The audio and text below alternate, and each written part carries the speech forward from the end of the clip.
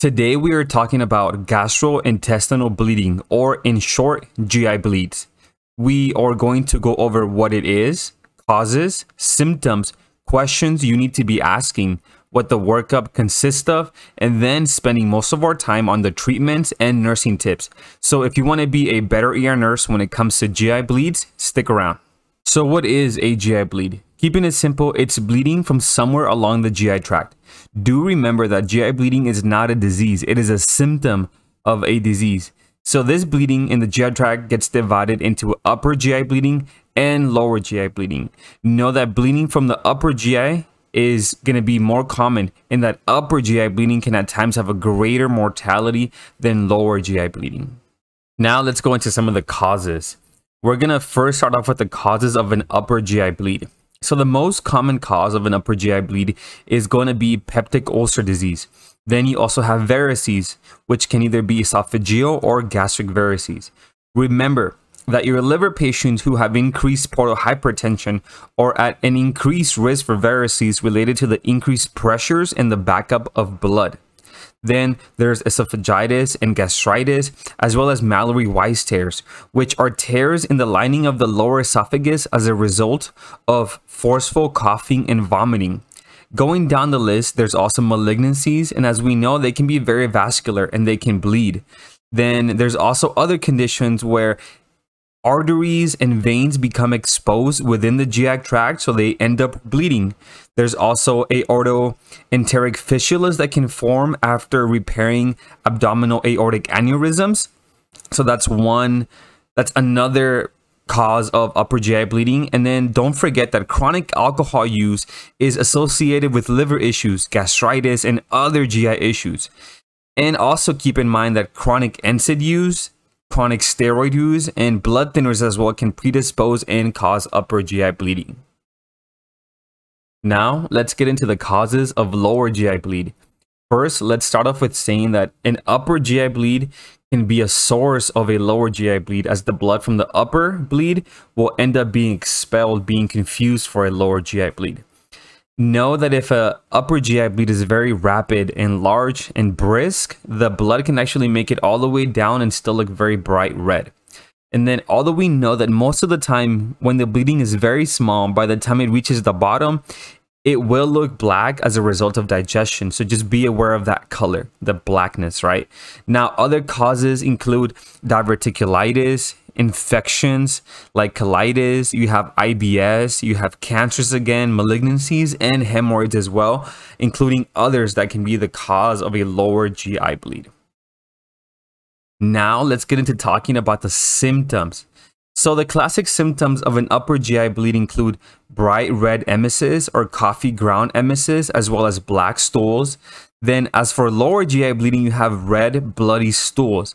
But because it is the ER, we must spring into action when we note symptoms of an unstable patient, an unstable GI bleed. These symptoms include bright red emesis or bright red stools, and the patient is pale, they're dizzy, they're weak, they're confused and getting altered, they're also tachycardic and hypotensive. So you have to pay attention for symptoms like this, because it shows you that your patient is starting to get into shock and you have to act quickly. Now let's get into some of the questions you need to be asking your patients. These include: when did the bleeding start, and how much bleeding have they noticed? What is the color, whether it's bright red or is it dark? Are there any other accompanying symptoms like weakness, dizziness, and the others that we discussed? Have they ever had any prior GI bleeding, and what was done? What was the cause? Any recent abdominal surgeries? What about any recent medical problems or overall just medical problems? Paying close attention to issues with the GI tract. What about current medications? Also paying close attention to blood thinners, NSAIDs, and steroids, as well as iron intake. Does the patient drink alcohol on a regular basis, or is there a history of liver issues as well? So those are questions you should be asking your GI bleeding patients. Now let's talk about the workup. Starting at the top, a CBC and a BMP will be obtained. The CBC will give the hemoglobin, the hematocrit, and platelets, as well as a white count. Then the BMP will have the electrolytes and kidney function. Liver function should also be checked, especially since the liver plays a big role in coagulation. Coagulation studies include your PT, PTT, and INR. Also, bedside guaiac testing will be performed by the provider to verify for the presence of blood in the stool. And while doing the guaiac, the provider will also assess the area for hemorrhoids and so forth. Since lactate helps us check perfusion status, trending lactates can be useful to ensure that treatments are having a positive effect. Know that a lot of the blood work that is obtained is to have a baseline for comparison, so just be aware of that. Also know that other labs like a troponin may be added because the heart can get stressed by the anemia caused by the patient losing so much blood. So providers, on top of getting an EKG to check the heart, can also get a trope just to make sure that no cardiac ischemia is occurring. Providers can also perform bedside abdominal ultrasounds or order CTs to help determine where the bleeding is coming from. However, among the most helpful diagnostics is going to be an EGD, since it can be also used to simultaneously treat the patient, whether through variceal banding or clipping or any of the other methods available to the GI docs who perform the EGD. Then if the EGD is not successful, but the CT showed where the bleeding is coming from, interventional radiology can go in the patient and perform embolization, which essentially just means cutting off blood supply to the bleeding area. Now let's talk about treatments. So we're going to spend a little more time talking about treatments and then the nursing tips. As always, with any patient, we are going to start off with the ABCs. If you want to know more about the ABCs, I'm going to tag my video on it here. Otherwise, when it comes to GI bleeds, you have to decide if the patient is unstable or stable, meaning are they bleeding out so much that they are in shock with unstable vital signs, or are vital signs stable, the patient is ANO times 4, speaking in complete clear sentences, just looks a little pale. Because if the patient is very unstable, for example, the patient is vomiting large amounts of bright red blood, they're getting more tacky, they're getting more hypotensive, they're getting more pale, and now they're altered, well, that's going to warrant that rapid actions be taken, like placing a large bore IV, giving a fluid bolus, or even perhaps going straight to blood products, including perhaps initiating your organization's massive transfusion protocol, where large amounts of blood products are given to your patient through a rapid transfuser, which is a machine that pumps the blood into your patient very rapidly. Now let's go down the list. Get large bore IV access as soon as you can, because we're going to need it for medications, fluids, and even blood products. Of course, also get your patient on the monitor, especially to get a blood pressure and a full set of vital signs. A fluid bolus may be ordered to help maintain your patient's blood pressure, and it gives the lab some time to come back, especially if the patient is still relatively stable. Then, of course, if needed, blood products can be given, and these include packed red blood cells, plasma, and platelets.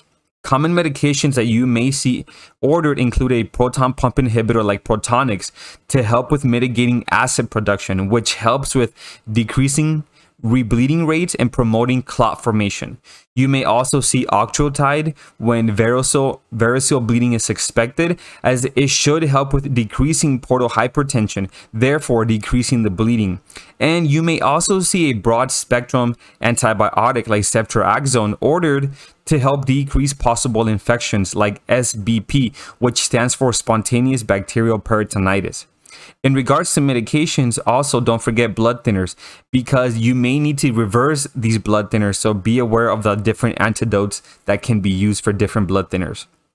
Next, you have what's called a Blakemore tube or a Minnesota tube, both performing similar actions.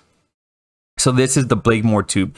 They are used for varices. Essentially, a catheter is inserted down into the stomach, then pumped a certain amount of air, sort of like filling a balloon, so that the pressure exerted by the balloon on the varices tamponades them and prevents them from bleeding.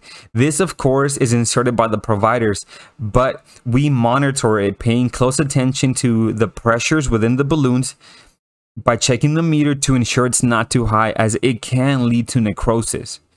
Then, of course, the GI docs will perform their treatments with the EGD, and then IR can go in and perform embolization as we talked about, and the last resort can be surgery as well.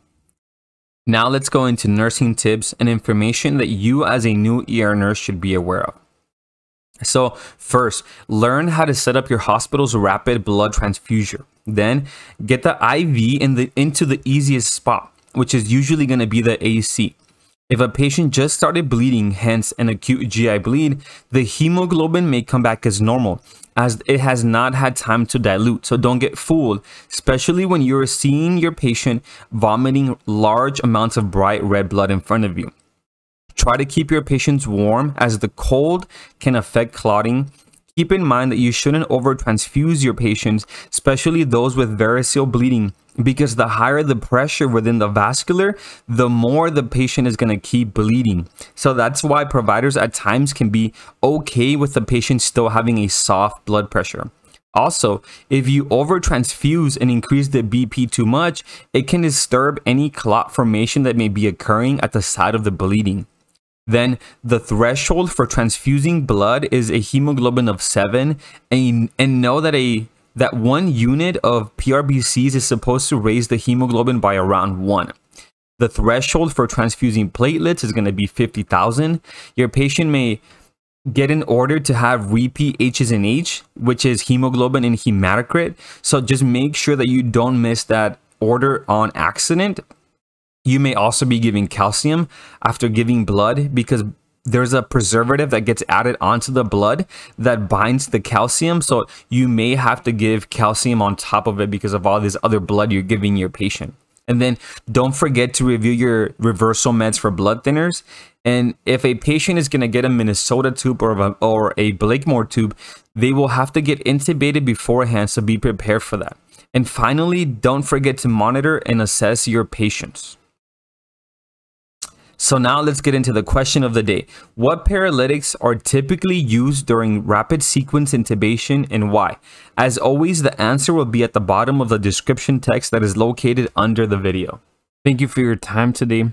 I hope that I was at least able to teach you one thing. If you want to keep learning, I've listed my favorite ER nursing related books in the description, with my favorite being Sheehy's and the Case Files. As well, please take the time to watch my other videos. Also, if you would like to help support the channel, I have nursing stickers and shirts on Redbubble that you can check out again. Thank you for your time today. And as always, teamwork makes the dream work, and here at Emergency Chaos, we are proactive, not reactive.